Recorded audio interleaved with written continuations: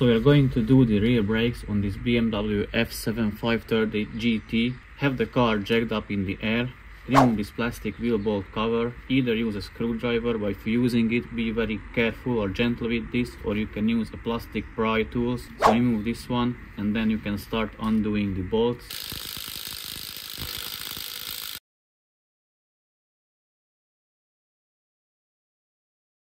So in order to retract the electronic parking brake, you need to use a software or diagnostic tool, which I have here.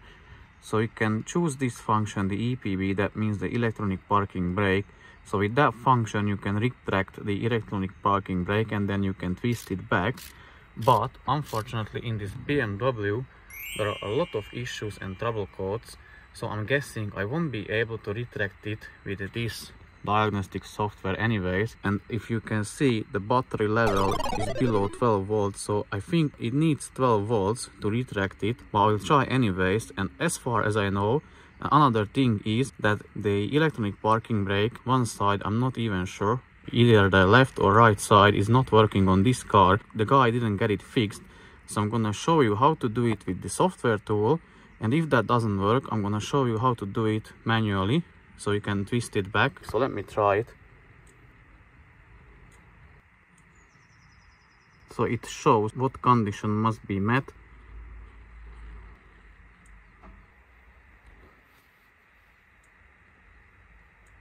So it did something, but I haven't heard the parking brakes moving, so I'll see if it will be retracted.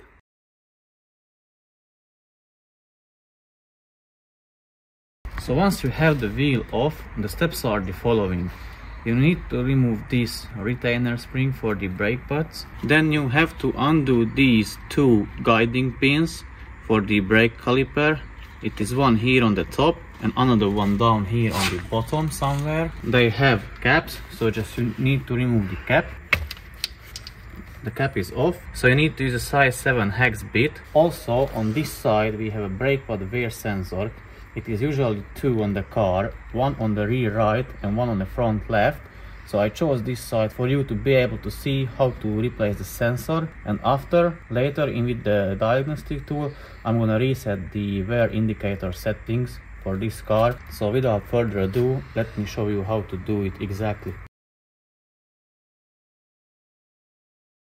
Remove this retainer spring, place your hand in front of it to avoid something jumping into your eye. So basically you just pry on it like this and it is out of the way. Remove the dust cap from the bottom bolt as well. So use a size 7 hex bit for the guiding pin. Once you broke it loose, you can do the top one.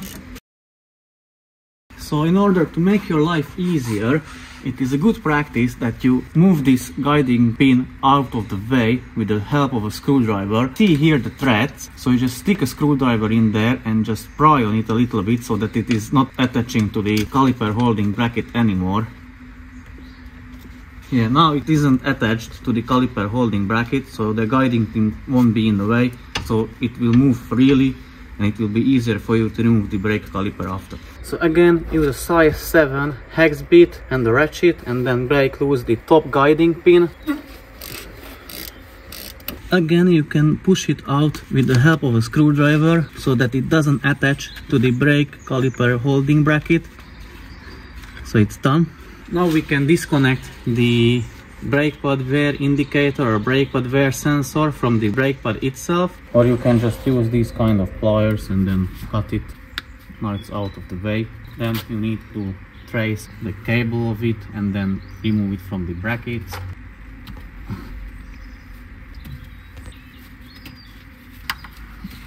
And here attaches to the connector. You open this tray from this side, pull out the brake pad wear sensor plug and basically press on this end and pull it out from the plug. Now we can remove the brake caliper. Use the screwdriver as a helper, so basically just pry on the top, then on the bottom, and slowly you can remove the caliper, just like this. After, you can remove the brake pads from it. It is quite stuck. Now the outer is out, you can pull out the inner one, basically just pull on the sides, then you can remove it. You can clean the brake caliper with a wire brush, then you can clean the brake caliper holding bracket with a wire brush, because in this case you are not going to replace the rotor, only the brake pads. So you can do it two ways. You can either remove this completely and clean it, do it in situ as I'm doing it, clean these parts when the brake pad goes from inside as well.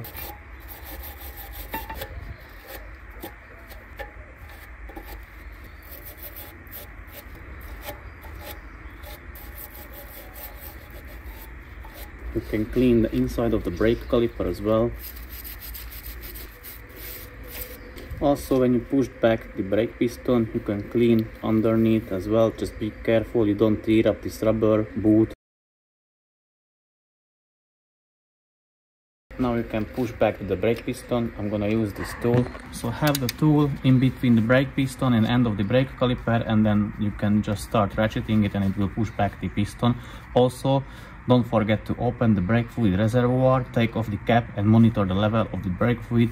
In case of flowing out, suck or siphon out a little bit of it. So now I start to feel a resistance. I just reverse the ratchet and remove the tool, and I can clean underneath the brake piston.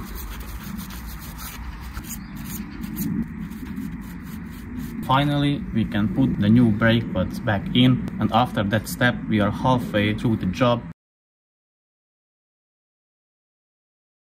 Also, don't forget to put back the new brake pad wear sensor, connect the plug, and then start routing it back where it was before.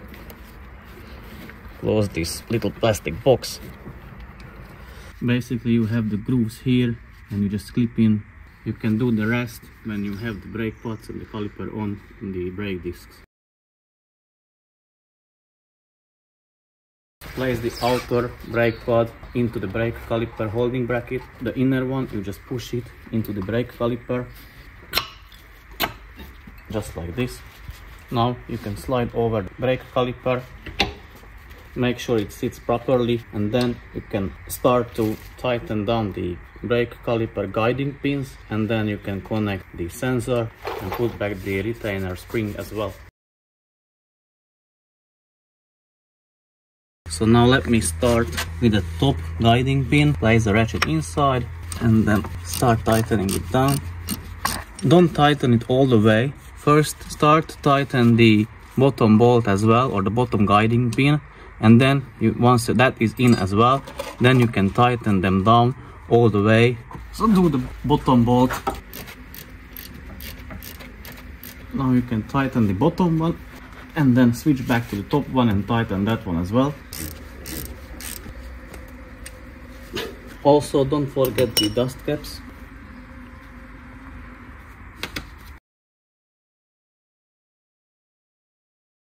So now we can connect the brake pad wear sensor. First route it through the hole where the bleeding screw is for the brake caliper. Then how you connect it, proper way is where you can see this notch that goes this way, so facing towards from the rotor, and you are inserting this into the inner brake pad. So let me show you. Here is the groove for the brake pad wear sensor, and you insert it this way and you just slide it over. It clips in, so now it is properly fitted back. And lastly, reinsert this retaining spring. Proper way how to fit it is you tilt it slightly at angle, place this side inside the holes, and this way these top and bottom outer sides are behind the bracket, and basically you just push it in.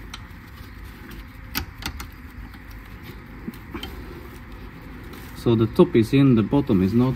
You can push it in with the end of the screwdriver.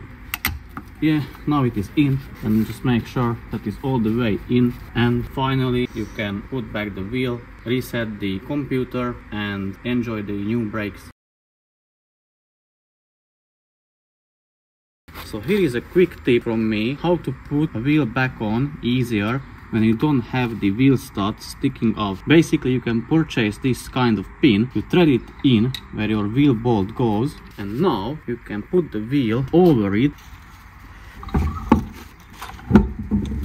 It is very handy in these kind of situations where the wheel is fucking heavy.